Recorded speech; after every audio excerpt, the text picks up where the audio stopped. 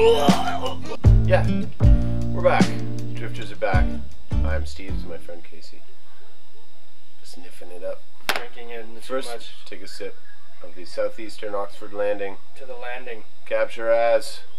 We're starting to live it up here on the Snifter Show. Indeed. We're really doing well. I mean, the southern continents provide us with a lot of relaxation time. You know?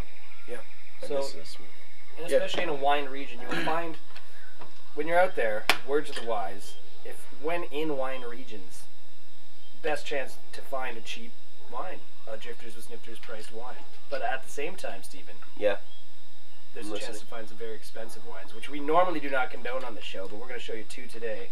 All right. My good colleague here and vintner, and what is the wine taster word? Etienne Pitkin, sommelier. He's a sommelier. Sommelier.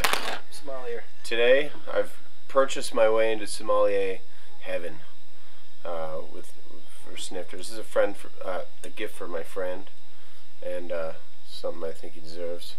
This wine's called Drummer Pinot Noir. It's all the way from, where is it from? Otanga, central Otanga. A fine region. From the Watiri Creek. They don't around, let me tell you. And this was well over the single digit, well into the double digit range. What else can I tell you about it? Well, I can tell you how it's going to taste. Open it. Complex raspberry cherry. All right. And then this